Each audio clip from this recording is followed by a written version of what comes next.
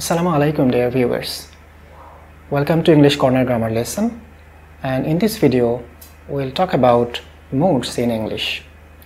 Mood is an important aspect of English grammar, but unfortunately mood is not taught directly at any level of education in Bangladesh. But it is not that we can do without learning moods.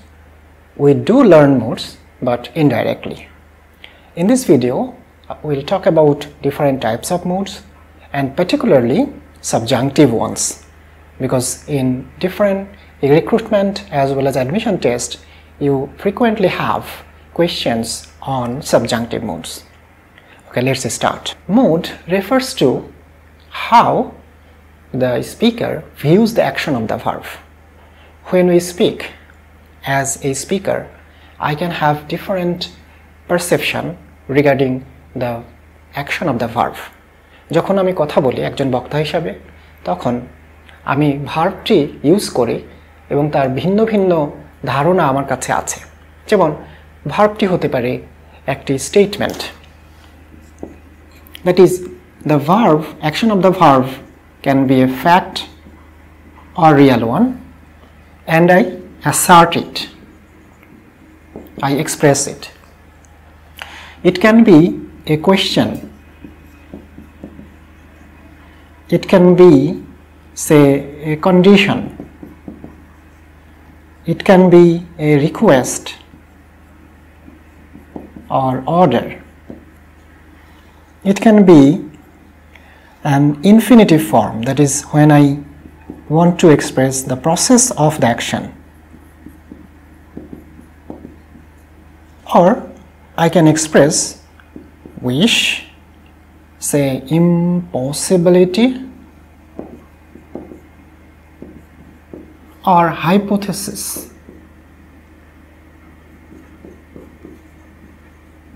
ধারণা। তাহলে আমরা যখন কথা বলি, আমরা আমাদের ক্রিয়ার মাধ্যমে আমরা কোনো সত্যি অথবা সত্যি না এমন কিছু প্রকাশ করি, আমরা কোয়েশ্চেন করতে পারি, আমরা শর্ত প্রকাশ করতে পারি, আমরা অনুরোধ বা আদেশ বা উপদেশ দিতে পারি, আমরা কোনো ভার্বের কাজের যে প্রক্রিয়া সেটা বোঝাতে পারি, অথবা আমি উইশ কিংবা কোনো কিছু অসম্ভব, যেটি সম্ভব নয় এরকম কোনো কিছু উইশ করতে পারি, অথবা আমি ধারণা করতে পারি যে কোনো কাজ এরকম হলে ভালো হতো, সেটা বাস্তবে নয়। তাহলে ভার্বের এই যে বিভিন্ন ধরনের অ্যাকশনের উপরে ভিত্তি করে আমরা বেসিক্যালি চার ধরনের মুড পাই। একটি হচ্ছে indicative mood. It includes the fact or the real events or the action, and it mainly consists of assertive sentences and interrogative sentences, or separately you can call this one interrogative mood. But normally indicative mood includes both assertive and interrogative. When you want to express request or order, if the verb expresses request or order or advice, warning, it is called imperative mood. And you know this, give me a pen, switch the fan on, etc. It can be infinitive mood when you want to express a process using the infinitive form of the verb. Infinitive form of the verb means to plus verb. For example, to err is human. So to err, that ভুল করা হয় মানবিক, অর্থাৎ এখানে কিন্তু ভুল আমি করছি না, কেউ করছে না, এখন এখানে ভুল করার যে প্রসেস সেটা বোঝানো হচ্ছে। অথবা walking, say is good for health, অথবা we say to walk is good for health. So to walk is not a verb here, it is used as a noun indeed, but it refers to some action of the verb. And finally, if through use of the verb you want to express wish, or you want to suppose something, predict something, guess something, or you just hypothesize something that বাস্তবে নেই কিন্তু আমি ইচ্ছা পোষণ করছি, কিংবা যেটি এখন আর সম্ভব নয় তারপরেও আমি আশা করছি যে এটা এরকম হলে এরকম কিছু হতো, সেই রকম ক্ষেত্রে আমরা যে মুড ব্যবহার করি সেটাকে বলা হয় সাবজাংটিভ মুড। তাহলে সাবজাংটিভ মুডের ক্ষেত্রে আমরা কন্ডিশনও প্রকাশ করি অথবা উইশ, ইম্পসিবিলিটি বা হাইপোথিসিস প্রকাশ করি। তবে কন্ডিশনের ক্ষেত্রে যদি আলাদাভাবে বলা যায় তাহলে আমরা বলতে পারি যে এটা একটা কন্ডিশনাল মুড। তবে অধিকাংশ ক্ষেত্রে দেখা যায় যে কন্ডিশনাল সেন্টেন্সগুলো উইশ, ইম্পসিবিলিটি অথবা কোনো হাইপোথিসিস প্রকাশের জন্য ব্যবহৃত হয়, সেজন্য আমরা এটিকেও সাবজাংটিভের ভেতরে আলোচনা করি। তাহলে আমরা বলতে পারি যে 4 ধরনের বেসিক মুডস আছে। একটি হচ্ছে ইন্ডিকেটিভ মুড, যেখানে আমরা অ্যাসার্টিভ সেন্টেন্স এবং ইন্টারোগেটিভ সেন্টেন্স পাচ্ছি। ইম্পারেটিভ মুড, যেখানে আমরা রিকোয়েস্ট, অর্ডার এগুলো প্রকাশ করি। ইনফিনিটিভ মুড, যেখানে আমরা ভার্বের সাথে টু লাগিয়ে অথবা ভার্বের একটা প্রসেস প্রকাশ করি। আবার যখন আমরা কন্ডিশন কিংবা উইশ কিংবা ইম্পসিবিলিটি অথবা হাইপোথিসিস প্রকাশ করি, সাপোজিশন প্রকাশ করি, তখন আমরা সেটাকে বলি subjunctive mood. I am sure that you know most of them well and you know some rules regarding all of them. But in this video, I'll talk about different types of subjunctives and also rules for subjunctive sentences. As I have already told you that subjunctive mood expresses wish, supposition, intention or hypothesis of the speaker. Let me give you some sentences that you frequently use. For example, if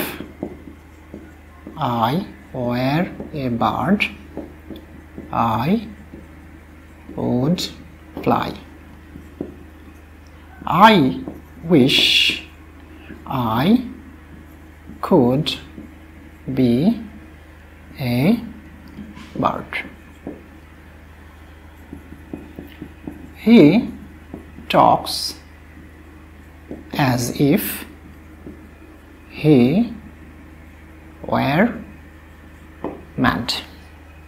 So look at these sentences.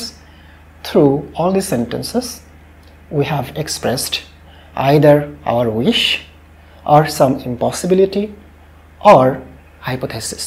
তাহলে আমরা হয় প্রকাশ করেছি যে আমার ইচ্ছা, অথবা আমরা প্রকাশ করেছি যে যেটা সম্ভব না সেরকম কোনো কিছু, অথবা আমরা প্রকাশ করেছি যেটা সে বাস্তবে না, সে ম্যাড না কিন্তু তার কার্যাবলী ম্যাডের মতো মনে হচ্ছে, অর্থাৎ এটা আমার ধারণা। এখানে দেখা যাচ্ছে যে সবগুলোতেই আমরা কিছু নিয়ম ভঙ্গ করেছি। যেমন এখানে ইফের পরে আমরা যখন আই পেয়েছি, আইয়ের পরে আমরা জানি ওয়াজ বসে, কিন্তু এখানে আমরা পেয়েছি ওয়ার। আবার হি talks as if he war A mad R he war mad, সেখানে আমরা দেখছি যে হি এর পরে আমরা ওয়াজ না বসিয়ে ওয়ার বসিয়েছি।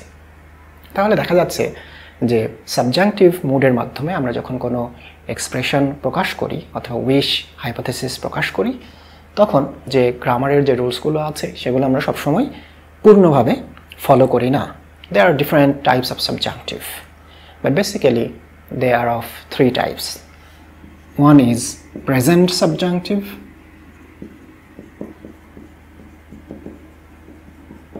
number 2 past subjunctive, number 3 perfect subjunctive. But also you can have continuous subjunctive, or you can have different types of perfect subjunctive like past perfect subjunctive, etc. The example of past subjunctive we have already discussed some of them, but here is another one. I wish he were here early. আমি আশা করেছিলাম বা আশা করি যে সে যদি এখানে আগে আসতো। এখানে দেখা যাচ্ছে যে হি এর পরে আমরা ওয়্যার বসিয়েছি। If he had been here, যদি সে এখানে থাকতো, I would have told him, এটা হচ্ছে পারফেক্ট সাবজাংটিভ। এবং প্রেজেন্ট সাবজাংটিভে আমরা দেখছি যে I wish he come early. So এখানেও আমরা উইশ প্রকাশ করেছি এবং একটা সাবজেক্ট আছে, এবং দেখা যাচ্ছে যে হি এর পরে যে কাম ভার্বটি বসিয়েছি সেখানে কিন্তু আমরা এস বসাইনি। এখানে যেমন নিয়মের ব্যত্যয় ঘটেছে, প্রেজেন্ট সাবজাংটিভেও একইভাবে আমরা এখানে নিয়মের ব্যত্যয় ঘটিয়েছি। এবং সব ক্ষেত্রেই দেখা যাচ্ছে যে এখানে 2টি ক্লজ আছে এবং দ্বিতীয় ক্লজে কোনো না কোনো নিয়ম আমরা ভঙ্গ করেছি। আমরা এই ভিডিওতে প্রেজেন্ট সাবজাংটিভ সম্পর্কে বিস্তারিত শিখব। প্রেজেন্ট সাবজাংটিভ তাহলে কোনো ইচ্ছা কিংবা সাপোজিশন, ধারণা অথবা অসম্ভব কোনো কাজকে প্রকাশ করে। যেমন এখানে হয়েছে I wish he come early. তাহলে প্রেজেন্ট সাবজাংটিভে দেখা যাচ্ছে যে দ্বিতীয় যে ক্লজ থাকে সেখানে যে সাবজেক্ট থাকে, সাবজেক্ট যেই হোক না কেন, এখানে যে ভার্বটি আসবে সেই ভার্বটি হবে বেস ফর্মে। আমি বলতে পারবো না I wish he comes early অথবা I wish he came early. তাহলে এখানে এটা বেস ফর্মে হবে, এটা কোনো টেন্স প্রকাশ করবে না, এটা যে টেন্সেই থাকুক না কেন এইটা বেস ফর্মেই হবে। যদি এটা আমি নেগেটিভ করতে চাই তাহলে কি হবে? তাহলে আমি বলবো আই উইশ দ্যাট, এখানে দ্যাট থাকতেও পারে নাও পারে, দ্যাট না থাকলে আমরা ধরে নেব যেখানে দ্যাট আছে, এটা কমপ্লেক্স সেন্টেন্সের নিয়ম অনুযায়ী। তাহলে I wish that he not come early. অর্থাৎ এখানে কিন্তু দেখা যাচ্ছে যে আমরা হি এর পরে নেগেটিভ করছি, কিন্তু এখানে কিন্তু আমরা ডাজ নট করি নাই। অর্থাৎ এখানে ডাজ, ডু, ডিড, অক্সিলিয়ারি কোনো ভার্ব লাগবে না, এখানে শুধুমাত্র নট ওই মূল ভার্বের বেস ফর্মের সামনে বসালেই হবে। এখানে যে সাবজেক্টই থাকুক না কেন এখানে ভার্বটা হবে বেস ফর্মে, এবং এখানে নেগেটিভ করতে হলে শুধুমাত্র নট একাই বসবে, ডু, ডাজ, ডিড এর দরকার হবে না। প্রেজেন্ট সাবজাংটিভের আরেকটি গুরুত্বপূর্ণ নিয়ম হলো যে এখানে প্রথম অংশে অর্থাৎ যে প্রিন্সিপাল ক্লজ থাকবে সেখানে সাবজেক্টের পরে কিছু নির্দিষ্ট ভার্ব থাকবে, যে ভার্বগুলো দ্বারা ইচ্ছা, চাহিদা, সুপারিশ, রিকোয়েস্ট এগুলো প্রকাশ করা হয়। এরকম কিছু ভার্ব হলো ওয়ান্ট, তাহলে কি হবে? I want he come early, I demand that he come early, I advise that he come early, I insist that he come early, I propose that he come early, I request that he come early, I desire, ইচ্ছা পোষণ করা, I desire that he come early. In the first section of the sentence or subjunctive sentence, that is which is a principal clause, এই principal clause এ তাহলে আমরা ব্যবহার করতে পারি subject plus verb, যেমন I wish। আবার এই অংশে আমরা আরেকটি ফর্ম পেতে পারি, সেটা হলো ইট, ইজ এবং তারপরে এই ভার্বগুলোর পাস্ট পার্টিসিপাল ফর্ম। তাহলে it is desired that he come early, it is insisted that he come early, it is urged that he come early, it is suggested that he come early, it is recommended that he come early. তাহলে present সাবজাংটিভে আমরা দুইটি structure পাচ্ছি, একটি হচ্ছে subject plus verb, it can be in any tense, then that, then you have the subjunctive form, that is subject plus verb এর base form। আরেকটি হচ্ছে it is, then you have the past participle form of the verb, then that, then the same form here, subject plus verb এর base form। In case of be verb, that is am, is, are, was, were, so if it is in the present subjunctive, then you should use be verb here directly. For example, I suggest that he be in the meeting, সেখানে আমরা be সরাসরি use করেছি। এখন প্রশ্ন আসতে পারে যে আমি কি এখানে where ইউজ করতে পারবো কিনা? আমরা where তখনই ইউজ করব যখন এটা পাস্ট সাবজাংটিভ হিসেবে ব্যবহৃত হবে। পাস্ট সাবজাংটিভ ব্যবহার হয় যখন কোনো কিছু অসম্ভব অথবা যে সময়ে হওয়ার কথা ছিল সেই সময় পার হয়ে গেছে, অর্থাৎ এখন আর এটা সম্ভব নয়, তখন আমরা বলতে পারতাম I suggest that he war in the meeting, আমার পরামর্শ হচ্ছে সে যদি মিটিংয়ে থাকতো, এটা এখনও সম্ভব নয়। কিন্তু আমার যদি ইচ্ছাটা এমন হয় যে আমি ইচ্ছা প্রকাশ করছি বা আমি পরামর্শ দিচ্ছি যে সে যেন মিটিংয়ে থাকে, অর্থাৎ এটা এখনও সময় আছে এবং এটা আমার একটা ইন্টেনশন, আমার একটা ইচ্ছা, সেক্ষেত্রে আমরা প্রেজেন্ট সাবজাংটিভ ইউজ করব এবং বি ভার্ব থাকলে আমরা বি সরাসরি সেখানে ব্যবহার করব।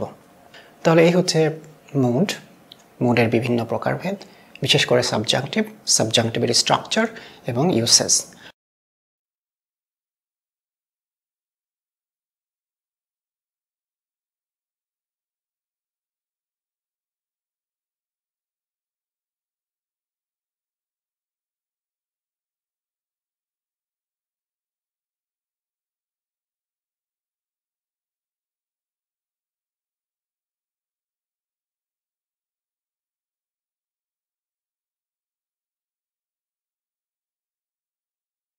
I hope that you have understood them. Assalamu alaikum wa rahmatullahi wa barakatuh.